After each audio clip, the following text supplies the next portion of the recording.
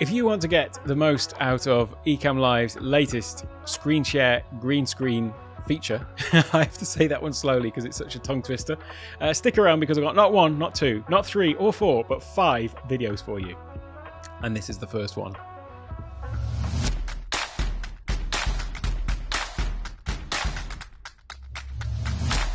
Hello, welcome to Take One Tech. My name's Alec, and in this video I'm going to be focused really on one primary feature of, well, it was actually the new beta, so I did a video about this earlier today, the Ecamm Live version 3.9 beta 4, but as far as I understand, we are pretty close to this actually being the final release now, so it will come to the sort of mainstream Ecamm any day now. Now, the video that I made about it, I did feature some rather silly, I suppose, graphics in there, but I did have a few people asking me exactly how I'd done those. Now, that's the purpose of these 5 videos, and it's to cover those because I did use some of these techniques in making that video, but it's also just because I've been waiting for this feature to come for so long, and I've asked about it a number of times, and so have other people, and now it's finally here, and I'm just excited to actually get stuck in and start using this because I can see that this is going to actually really make my workflow a hell of a lot easier with some of the stuff that I do with Ecamm. Not actually so much on this channel, although you can bet I will be implementing some of these little features as well into the channel, but it's more for when I'm doing things for presentations and stuff like that, and then also for creating course material and so on. So it is all related to their green screen feature, and the way that you can add now green screen or remove green screen from screen sharing overlays. So that means that you can share applications like Keynote or like PowerPoint and then do some pretty cool things with them. And so one thing that I did as a little example earlier was, if I bring up the right window, hang on, was something like this. So that looks quite simple, really. It's bringing a little bit transparent type over the top, and then it's zooming out and disappearing over the top of me. But the thing that's different about that than how I would have had to do that before is that that is actually just all done live in Keynote. The other thing that's very different about it is it's all been done just on the fly in Ecamm Live. There is no need for any separate software or any importing or exporting or all that nonsense. Before, if I wanted to do that, you could always make overlays in video overlays in Keynote with transparent backgrounds. So then you could use things like have moving images and things like that on the screen. The tricky one about that I've just shown you is it's actually the sort of holes, if you like, the words, the letters that are transparent, and those are moving on the screen. And that's something that you couldn't technically do in Keynote, to have the transparency move with the letters, if that makes sense. You can do the animation of the letters, no problem. You can make the background transparent, no problem. But what you couldn't do is sort of subtract the letter from the bottom, the background, as it was actually animating. So that is something that I previously had to do by making the animation, exporting it, and then bringing it into another program to remove the green part of the little movie file, and then import that into Ecamm Live. And then if I wanted to make any changes, it's back to the drawing board and start all over again. Whereas now, the way that I can do it is I can just do it sort of on the fly in PowerPoint, in Keynote, but you can do it in PowerPoint as well. But the other thing that you can then do is you can just go and edit it. So that last one said, I really love the new beta or something like that. Well, if I wanted to change that, then literally I can just go and make it and change the letters to say something else, such as green screen share. So you can see what I mean. It's the letters themselves that are transparent, and then this whole thing falls away at the front as well.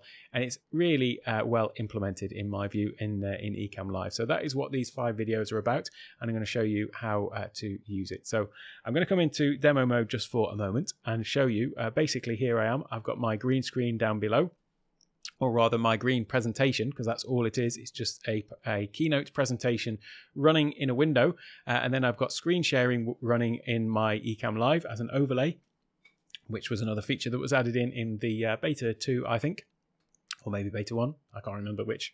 There were so many good things in all of them, I can't remember which came in which. But in any case, that is what is happening. So let me show you how to basically construct this. I'm just going to come into this other scene here for a moment. And let me just quickly get rid of a couple of these, because I did use this scene earlier for another demo. So I'll just delete those. So now basically all I've got in this scene, and in fact, I tell you what, let me just back up even further. let me just back up even further in case you weren't aware of these extra features. I'll just tell you quickly. So what they've added into the whole beta program for this sort of version so far, beta 1, 2, 3, and 4, they've added a few things which basically change the way that I will be building out scenes and things like that in Ecamm Live. The first thing is, let me just show you what's in this scene. I'll just take my camera out for a moment. So basically in the background, I've just got a little animated loop running, and I actually got this from Pexels, the website, P-E-X-E-L-S. I'll leave a link in the description. I also did a video all about Pexels actually, so I'll leave a link to that up in the top corner as well. And then that allows you to basically just add a little moving image in the background, and so we can add our camera over on the top of it. So there we go. I've just added my camera as a camera overlay. Nothing new there. We could always do that. But what they did add with the camera overlays is they allowed you to basically come in and edit it. So if I come into my camera overlay, let me just hide this other one for 1 second. There we go, that's gone. So we've got this little pencil here where you can actually adjust the settings, and so we could always adjust the settings before here with the shape and so on. By the way, in the beta they did also add this shape, the Squircle. Slightly rounded corners, but it's got a sort of multiple radius corner. It's a little bit of a complicated shape, but it's just got quite a pleasing look to it. But let me just come back to the original one for the moment. But what they added was corner radius. So it allows us to add on a radius to the corners. Just get the UI out of the way so that you can see what's happening. And in fact, I'll come out of screen sharing for a moment, out of demo mode, so you can see how I'm basically just adding roundness to the corners. The other thing that they allowed you to do was basically toggle which corners you want the radius on. So you can see we've got this little sort of four-way grid here. So we can just toggle those. And so here you can see we've got square at the top, round at this bottom corner, round at this corner, and square at this bottom corner. So you just toggle on which ones you want them on. This applies to image overlays and also to the screen sharing overlays rather, and to the camera overlays and to text overlays, not to image overlays. So what they added in this latest beta as well was this border. So now we can just add a border, and as you can see, the border is getting thicker as I move the slider, and as I move the slider back, we can select. It does actually have a readout. I'm not sure if you can read that on the screen, but it tells me how many pixels. So there we go. That is 6 pixels. You can add on however big you want the border to be around the outside. Now what that's done is it's almost negated the need for a lot of the sort of graphic overlays that certainly I used to make for my things before, where I had sort of like an image with a transparent hole in it, and then that would go over the top of my video so that it looked like I was basically like this in a border. So now it still looks like I'm in a border, whereas in fact I'm actually over the top of the background, and it's just got a sort of white border around it. Now that can cause, or you might think it doesn't really, but you might think that it could cause a few issues with the way that, certainly with the way I used to do things before. So when I had things fly into the scene, for example, they would fly in sort of behind the layer, the top layer, which is the border. So it appears that they actually come into the scene. Whereas now everything is just sort of quite flat. You've literally just got the border, you've got the background, and then you've got your camera over the top. So you wouldn't think that you'd be able to do something like this, where if I just actually activate my screen sharing, that might help, mightn't it? my green screen overlay. I'll try that one more time. So something like this. That overlay has just flown in from behind the border. It appeared to come from behind the border, and then it falls out over the front of the border. See what I mean? It's like you would think that it's either got to be one or the other. But if you watch that again, it comes in from the side and appears that it's coming from behind the sort of coloured background over here.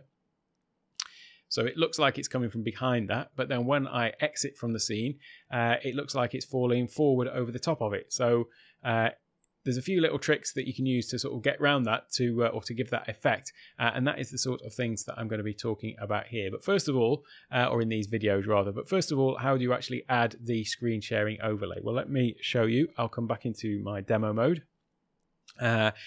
This was added in the beta as well. So in one or two, can't remember which. So we've now got this screen sharing overlay. So you simply add this in, and then it's actually defaulted to the round corners. So I'll come in here, I'll just take the border off and the round corners for now. So we've got a square.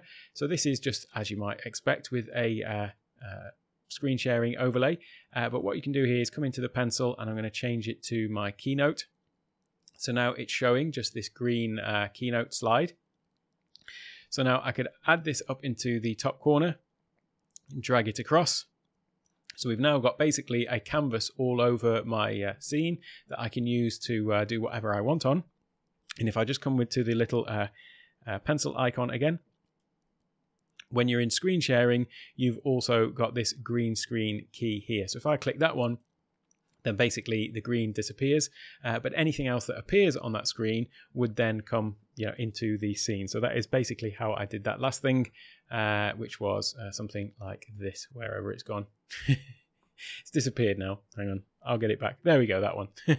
So you can see that that is basically just appearing on the screen here, and then it's just appearing on here minus the green. It's as simple as that. So for the benefit of this first video, what I thought I'd do is that's how to get the actual scene in. I thought I'd go through the actual setup steps that you're going to need to do with Keynote, and also with if you want to use PowerPoint, and then a few of the settings that you just need to get right from the outset, and then we'll just do a little simple animation, and then in the next videos I'll get into doing something a little bit more complex. So first of all, I'm going to come out of my screen sharing, and as soon as I do this, or rather out of my presentation, you'll see what's happening, because now that I've exited the presentation in Keynote, you can see that I've still got Keynote selected as the what I'm sharing the screen of. And so now you can see all of the interface except anything that's green, and anything that is green down here is basically see-through up here. So it's as simple as that. So let me just hide this again. We'll just take this one out. And what I'm going to do is I'm going to start with a completely new Keynote slide. 1 second, there we go. So we'll just come to a new Keynote slide. I'm just going to delete this text off here. We don't need that to start with. And the first thing that I always do with Keynote is get my sort of master slide set up. Now in this case, we actually just want to set it as a green slide. So when you've got your new file open in Keynote, if you come up to the top corner and click on Format, and then anywhere in the slide, if you've got nothing selected, which you won't because it'll be a blank presentation, just come to this one down here that says Edit Slide Layout. Now this is where you can basically create a whole series of templates that you might want to use for your presentation. So in the future, I'll make a video to show you like various different templates you might want to have set up for different types of use cases for using Keynote with Ecamm Live for presentations. But for the moment, I'm actually just going to delete them all, because all we need is just one. So I'm just going to start with one. We don't need all of this stuff. We don't need that one as well. Let me just choose that. So now we've just basically got a blank slide. Now the default for it is black. But what you might want to do here, or what you do want to do here, is if you come over to the little color wheel and then you click on the color wheel, and then what you want to do is select quite a specific color of green. Not too specific, it's within a range I suppose, but I'll leave a link to, or rather I'll leave the hex code in the description, because there is a specific color that is generally used for green screens, although it will work with a range of colors. But anyway, this is the hex code courtesy of DocRock, my source for a lot of technical information.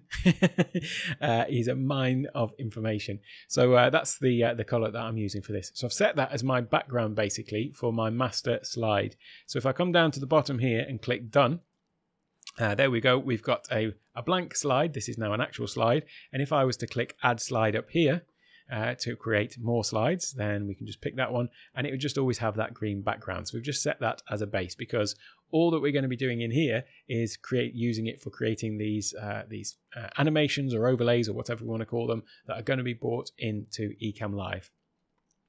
Now, I should say that this is a little bit of a niche case. I'm not suggesting that everybody for all of your, live streams and Ecamm Live shows and things like that would actually use this, because it is more of a sort of presentation tool. You don't necessarily want to have this running all of the time while you're just doing your general, YouTube live stream or something like that. However, there are specific use cases where it can come in really handy, and that's the sort of things that I'm going to be talking about in this video series as well. So now that we've got our basically our blank green slides, it's just a case of thinking what we want to put on there.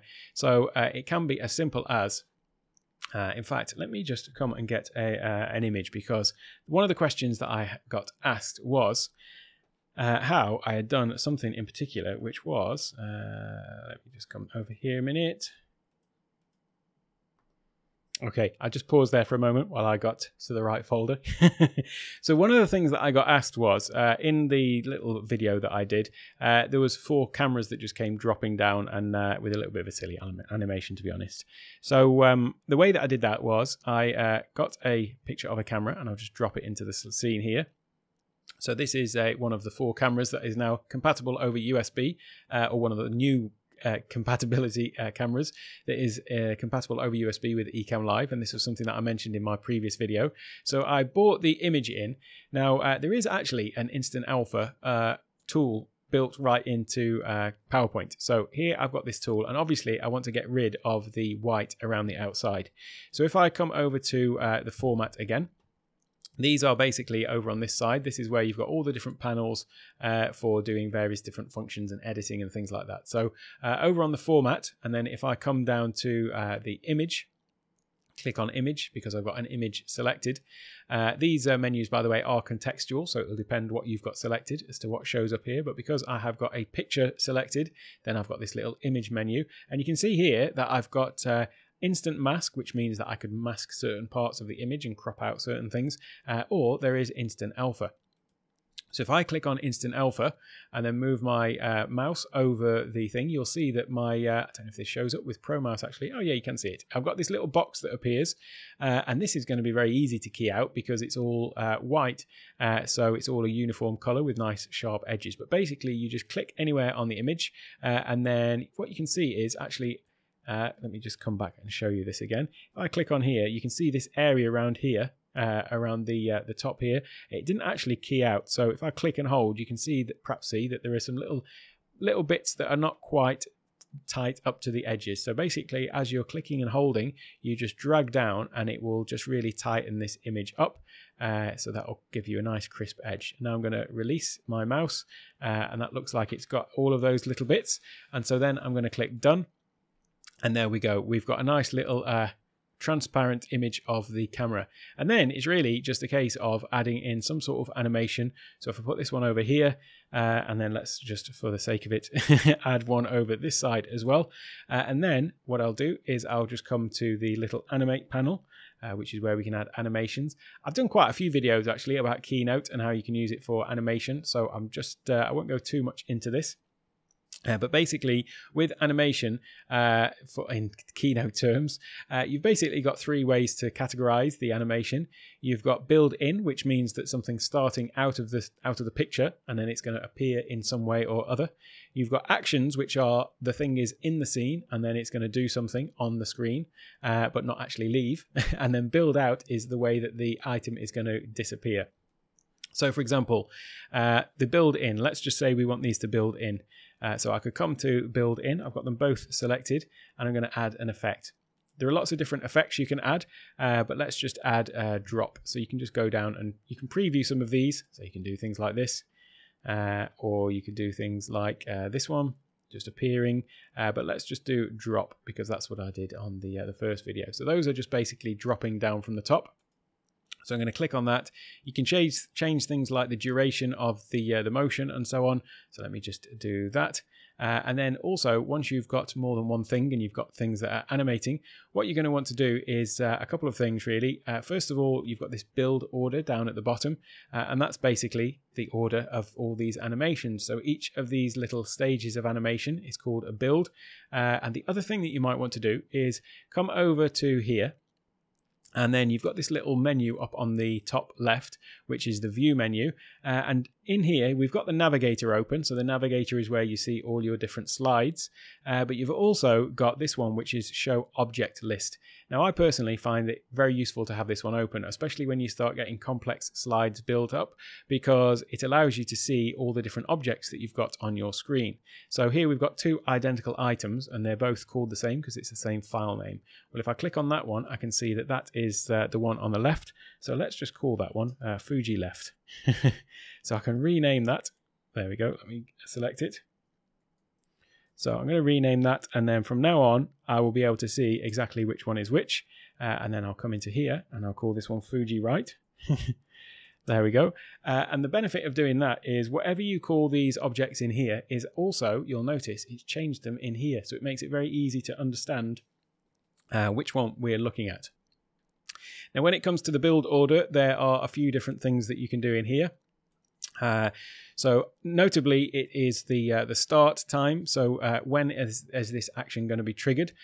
So the default is usually on click. That means that when you click the mouse, or maybe a little presentation clicker or something like that, it is going to advance to that action. So that is the sort of default behavior, bearing in mind that this is presentation software. Ultimately, it's not intended necessarily to be used for movie motion graphics and things like that, but we can sort of get away with quite a lot with it. So I want these to drop at the same time. So rather than be happening on click, I want the first one to happen on click so that I know when it's going to happen. But for the second one, what I'd actually like to happen is I want that to happen at the same time. So I'm going to click on this start and then say with build 1. So you can see the builds have all got numbers. So here's number 1 and here's number 2. So now those are both going to happen at the same time. And if I come to the preview here, it's going to show you they both drop at the same time. So that is a build in action. You can also do an action during while the thing is on the scene rather. So let's do something with these now that they're actually in position. So what I can do here is I can add an effect, and let's say we want to move this one. So we can move it that way. So I could actually have it move back up to this corner, perhaps like that. So that's showing you the starting position, and then this line is showing you where it is going to go to. You can also, by the way, you can grab this one in the middle, and you could also make it go like around like that. So that is the path that it is going to move to go to get to where you want it to go. You can all do all sorts of different paths. As soon as you start creating a path, you can make it go whichever way you want. So let's leave that one like that. Meanwhile, let's have this one start doing something else. So you could have it maybe doing another action. Maybe you might want it to rotate, something like that. So let's have that one rotate by 360 degrees. Or whoops, one rotation might be a better way of saying that. So that's going to rotate while this one's moving. This is all totally silly and ridiculous. I'm just showing you the sorts of things that you can do with it. Let's have those two things happen together. Then we want them to build out as well. So let's have this one have an effect, and let's say that that one is going to burst into flames. And then let's say that this other one over here is going to go by a different way. So let's have a look at what we can do with this one. This one, we're just going to have that one as a let's have a little look. Crumble. Let's try that one. There we go, like that. So we've got those effects now, and I'm just going to have the two build outs happen at exactly the same time as well. So I'll have those happen together. And now I'll just run that as it is. So if I just play this one now, and in fact, let me just play it in window. I'll come back to what exactly play in window is in a moment. But what you'll see is now these should appear on the screen with a bit of luck. So now if I advance the slide, there you go. The two cameras have moved in. And in fact, let me go full screen for this so you get the full benefit. So the two cameras have moved in. And now if I advance to the next part, which was the move part, you can see that that one spins while that one moves over to the other side of the screen. And then let's try the next one where one of them is going to crumble and the other one is going to burst into flames. So that was all just done in a matter of moments in Keynote. And yes, it did look pretty ridiculous, didn't it? So I wouldn't necessarily recommend you do professional presentations in that manner. It's just to give you a bit of an example. So let me come out of here now, because the one part that I didn't show you in there is, although I mentioned it in my previous video, you may not have seen that one, is how you actually get Keynote to play in a separate window rather than the full screen. Because the default in Keynote is to play in full screen. Well, the way that you do that is you come over to here, and where it says play at the top, you've got play slideshow, which is the default, and that's what normally happens when you press the play key. But you can also go to play slideshow in window, and when you click on that one, that's when it comes into this window form rather than a full screen. You can add this to the toolbar as well. So you can come to the toolbar up at the top and right click and click customize. And then you'll have this play in window button that you can add to the top. So then when you are ready to play your slideshow, you just get ready like that. And there it is. So let me just come out of there for 1 minute, go back to that slide, try it again. And then you'll see what's happening as I actually play the slideshow. It is going to appear on the screen. So there we go. We've got the two cameras moving down. Now they're moving over the screen, and then now they're disappearing out. So that is basically an introduction to how you can use the green screen function to make all sorts of animations and things like that that you can create in Keynote, and whatever you can imagine in Keynote actually appear in the Ecamm Live itself. So what I'm going to do is I'm going to leave it there for this one. This is just a sort of slight introduction, should I say, to the process, because what we haven't covered there is sort of more technical things that you can do and how you can use masking and things like that to make things look a lot better and a little bit more professional than that little effort of a demonstration. So I will be making these videos sort of consecutively. So over the next few days, I won't be sitting down and making it right now. I'll have a little break. But over the next few days, I'll just release these 5 videos, which is how you can get the most out of this feature. If you found this useful, then do let me know in the comments. And in the meantime, I'll leave a link to some other Ecamm videos over on the bottom right. So have a great day, and I'll see you soon.